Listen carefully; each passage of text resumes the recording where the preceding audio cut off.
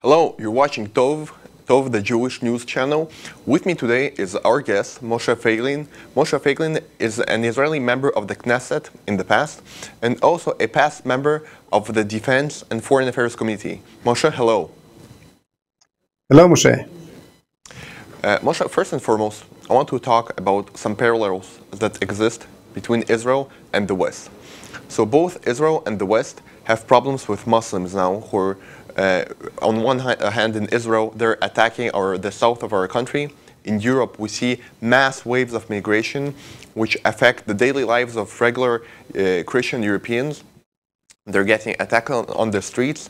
For example, as we saw in Sweden, as we saw 2 weeks ago with a boy named Thomas in France who was killed by Muslims. So can we say that Europe, America also, with the 9/11 attacks, and Israel are in the same boat? Yes, but not everybody understand that. The progressive forces all over the world, and definitely in America, join forces with Hamas. And there's a reason for it. There's a reason why these forces that are in power right now in the United States, they're very dominant in the Democratic Party, and you can see who's behind Biden these days. It's the most extreme leftist progressive forces in America. And there's a deep reason why they join forces with Hamas. You see, the progressive concept, the progressive revolution, is actually a new appearance of the Bolshevik revolution, basically saying the same thing. There's no God. We replace God. We come instead of God. We erase all identities, sexual identities, family identities, definitely national identities. And we're doing all that in order to avoid the source of all identities, which is God. So when we do that, we immediately find ourselves in a battle against the nation that represents God, which is the Jews, the chosen people. And if we are the enemy of Hamas, they join forces with Hamas. It's very simple.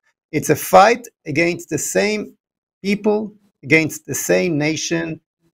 The progressive movement do not like the fact that we, the Jews, represent the existence of God, and the Muslim don't like the fact that we, the Jews, represent his message. They think their religion represents his message.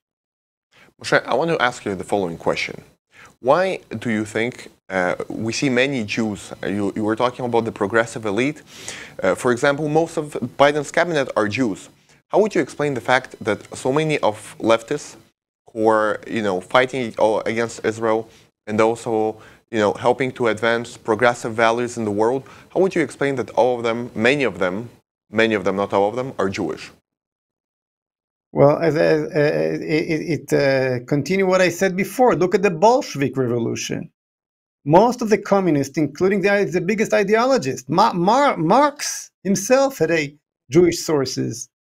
So this is not this should not be a surprise to nobody.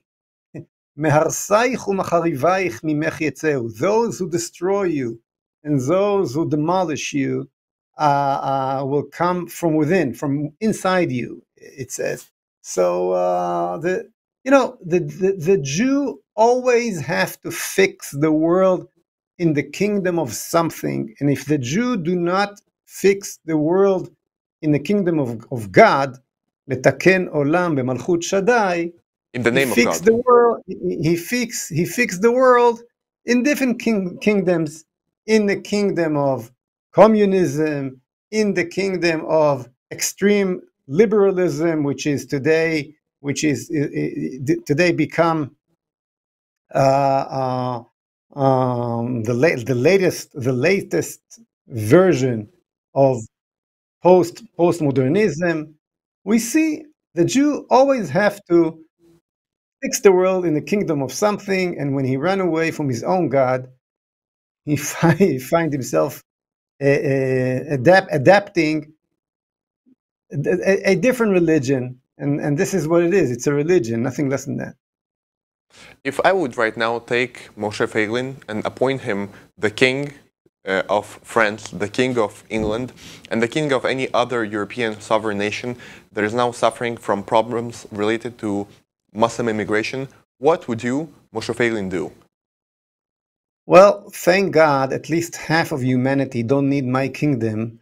They realized what's happening. We see what happened in Holland these days. We see what happens in Argentina. Even Italy has a new prime minister who understand the meaning of identity, who understand the danger of this Muslim immigrant, and all these leaders in the free world that represents this side of humanity, always in favor of Israel. And those who are still holding these progressive concepts, like Canada and other places, are always against Israel. It is very simple. When you stick to your identity, you're an ally of Israel. You're an ally of the nation who represent God, which is the sources of all identities. And when you're trying to erase all the identities, then you find yourself an ally of Hamas, of the extreme Muslims, of all the forces that basically wish to destroy the world. Moshe, for the end of our interview, I want to ask you a question about European identity. Right? So would you say the cure to Europe's sickness and also to Israel's sickness, but our cure is different, is a return to Christianity? Do you see that as a part of European identity that they should return to? No, definitely not. The Christianity is the Fundamentalists.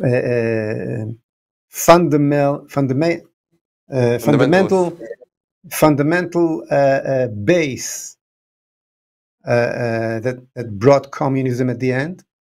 Christianity is definitely not the solution. The solution is the Jews. The solution is Israel. The solution is a strong Israel that unite around its own identity and radiate to the entire world the true message of the Creator. And they know that. And that's the reason why the British Empire gave us, after World War One, the Balfour Declaration. And they said that openly. That this is what they're expecting from us. Okay? So that's the reason why the State of Israel was created from the very, very beginning. Because that what the nations, Balfour and his friends, expected from the Jews, to show the way, the right way, the prophet's way, the biblical way, to the entire and the biblical moral to the entire humanity. This is our goal here in the land of Israel. This is what we should do. And when we will realize that, no one will will think that the answer is in this religion that tried to be the new Israel, Christianity. There's There's a only one contradiction. Israel. There's a contradiction in things you say. So on one hand, you say that a big part of Bolsheviks were Jewish, right? And on the other hand, you say that the Bolshevism came out of Christianity. But don't you think that actually, it shows the opposite? Bolsheviks hated Christianity, hated all religions, right? And Christianity is another path to God, the same way Judaism is, right? So a cure to Bolshevism should be a return to what was before it for Europe. Well, I don't know how deep you want to get into Christianity and to Theology, yeah.